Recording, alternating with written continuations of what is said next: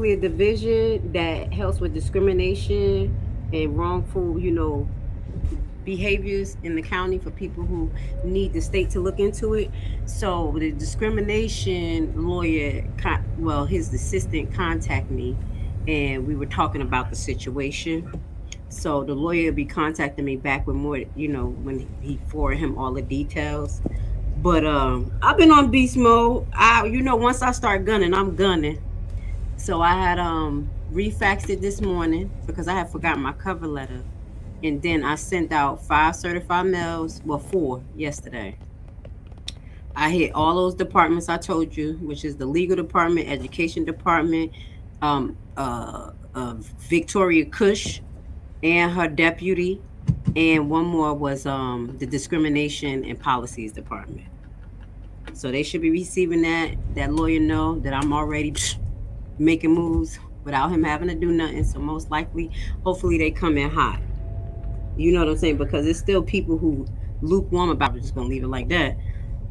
So it's still for somebody to, I think a lot of people feel a way about this anyway. So I ain't even want to say that. Right. You know what it is. They just afraid.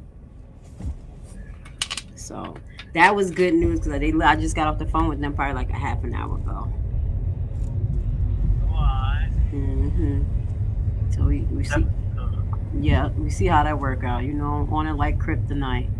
So other than that, how was your weekend? It was good. Chill. Anything? Yeah, it was chill. Nice. Okay. All right. So you remember what we was talking about? What you want to do? What do you want the next topic to be about? Is it going to be about your story, or you want to pick a hot topic? I feel some type of way right now about how this whole shit going out there with this police thing, as far as like the way people move in the uproar status. I feel like watching them 5 black officers, like I watched the video of them beating old boy, I'm like, man, well, but I'm looking at it like, that shit is like really like, I'm used to seeing 5 black men beat on another black man like that, and it's fucked up. We just did a live last night talking about that. That looked like the Jump Out Boys. They looked like the Jump Out Boys. That's what they were. They just all got to every city, every in the black city in this country got their own form of Jump Out Boys. And it's shit like that though, because they don't do that shit no more. Nah, they didn't do, because the community started getting on their ass because they were beating niggas' ass and just leaving them on the street And before I got locked, like the whole time I was home, I never knew they was under investigation by the feds. Who knew? So they had cops. The Jump Out Boys, 7 Boys, and BON. I never knew that. So when I was home all that time, and they used to be doing weird shit like we'll be on the block, they'll pull up where the drugs at, like, and we know it's a drug block where the drugs at. They won't find no drugs. They're like, I'm letting you know right now. If it wasn't for these cameras right here, I'd have had something nice for you. I'd have took all y'all up. They used to be saying shit like that. So when I was in the county and this shit came out on the news, they were showing the video. 10 BON officers, 10 BON officers, and 3 homicide detectives, all caught fair cases, falsifying evidence, planting evidence, and coercing people in the given statements and shit like that. All 13 of them all went to the feds. They were showing the video. It's like they had FBI agents undercover in their units and discovered all that shit. They showed videos of them. Like, the dude searched the trunk. He like, yo, ain't nothing in the trunk. So the other cop went. He came back up like, bro, how you missed this? Like, mind you, the nigga got a camera in his belt. The trunk was empty. So he pulled out a big-ass bag of hella crack valves. Like, how you missed this? This was in the trunk. He like, I didn't see that when it was in the trunk. He like, man, that was in the trunk. It was on video that wasn't in the trunk. I'm like, oh, he just planted that shit all in it. Then they showed another video of a cop pulling dope out his pocket, his cargo pants. I'm like, yo, put this in the front seat. Because what you're saying is exactly what I was saying last night in my video. The video that I did on this got rated kids restriction, because I was talking about this. I said, yo, they look like the Jump Out Boys. They don't have no restriction. They get out, guns drawn. I remember like when I came up there a couple of years ago, they jumped out on me and the kids in the black car I had with the tinted windows. I had to roll all my windows down. And then, you know, like, yo, what's up? Like, you see me, I'm a female with a kids. And he like, oh, I apologize. And jump right in their shit. They had me block off and everything. Right there on 18th and South. And that's what happened to him. They boxed him in. And that's what I'm saying. Like, the way he looked like he ain't even, he green. Basically what they call green out here. He not in the street. So if you see an unmarked car following you, trying to tell you pull over, he get a little nervous. So I'm glad you said it, because that's exactly what I was saying. I used to see in Newark, and y'all used to experience that. Hell yeah. Yeah, before when you was a little bit younger, it happened in East Orange too, where the feds was investigating East Orange police station for the same thing. This is the new update though. As we know, they always try to hide the others. But when you look at the body cam, everybody kept asking, like, who the hell is this white hand saying they should have... Thank you. They got another officer, and he white, and they was not going to prosecute him or do anything until they started protest testing. They just fired him at like an hour ago. So on top of what we have to go through amongst each other, doing it to each other, they still be getting away. They was not. How they gonna show this man body cam with his arm in it and then think that we so stupid we ain't gonna see it? Right, 100%. Nah, you have any other stories where you seen them jump out on people in Newark? Hell yeah, they used to take us for rides. What's the rides about? Oh my God, they couldn't find, like, you out late night and they catch you. They ain't find nothing on you, like, oh, they ain't got nothing on you, like, what you doing out here? Don't let them know you, like, you gangbanging and all that. They know you. Oh, so you clean, huh? You ain't got nothing on you. They'll take you and throw you in a car. You'll be in the back of a cop car while they jumping out on other niggas. And they'll be snatching certain people, throwing them in the car. Like, they know I'm from up top. I'm from the Hooterville. They took me and two other niggas I was with. They snatched us and drove us all the way to Higher Court. Pulled up in Higher Court in the parking lot, jumped out, and started screaming, yo, we got a bunch of bloods in the car. Wow. Opened the door and threw us out the car. Like, here they go right here. And all the cops got back in their car and pulled off and left us down there. Like 12 at night. They used to be doing shit like that. We watched them. They used to do that to them down there and dump them off up there on us. But y'all know better. That's why, and they don't know that we know each other. Like, even though the gangs be doing their thing, they think that they could play y'all against each other so much. I'm glad you just told that story, because it's real, and they don't realize how corrupt this. So that's actually, and they just dismantled it. For more, it's more corruption behind it. You know, it's not just this one. Yeah, hell yeah. It's crazy because now that BANNON train done up, now it's straight Viper Squad unit. But that it was run by the prosecutor office. So now it's state Newark, narcotics officers and FBI agents in one train. Everybody catching federal cases out there. Well, exactly. And they're gonna make sure that it stick, because you got the prosecutors that's training the police to move a certain way, and once they get into these task force units, they coming down. So peep this. You remember, I don't know if I mentioned to you, like, a lot of gun laws changed across the United States. Yeah, hell yeah. Yeah, so guess what came to follow? So in Georgia, you could be 18 and have any gun you want to, but now they have a 10-year minimum for anyone who's caught doing a crime or attempt to do a crime with a gun, and it don't have to be discharged. 10 years minimum. Damn. Yo, that's worse than what they did to y'all. You know they about to scoop all these country niggas up, right? What? You hear? Listen, they said even if the gun wasn't discharged. So I had gave an example yesterday. I said, so what if you and your peoples, y'all have a fight with 2 other girls or 2 other dudes, and you get the best of them. Then them dudes, like, you know, call the cops and stuff, and they arrest you for assault, which is a felony out here. But then they run in a car that you was driving that had nothing to do with the fight, and you got a gun in it. How do you think they're gonna approach that? Oh my goodness. You see what's happening? They're gonna send them straight to the moon. Yo. And you know what the funny part is, right? Because I was explaining this to somebody. I'm like, yo, like, I said, like, people be like pushing for gun reform. And I said, yo, all these gun reforms they be pushing, I said, nobody be peeping at, we need more gun reforms for this mass shooter, which was a white man. Mass shooter went into Walmart, killed a bunch of people. He was a legally, he was on papers, legally owned the weapon, legally bought it, got papers for it, it's in his name. Boom. I said, but don't nothing happen to the all them legislations they pushing only go down to crimes with weapons as far as illegally happening. I say, yo, most black motherfuckers don't even think about trying to go get a carrier's permit, shit like that. Like, I say, yo, so by the time you look up, y'all done up.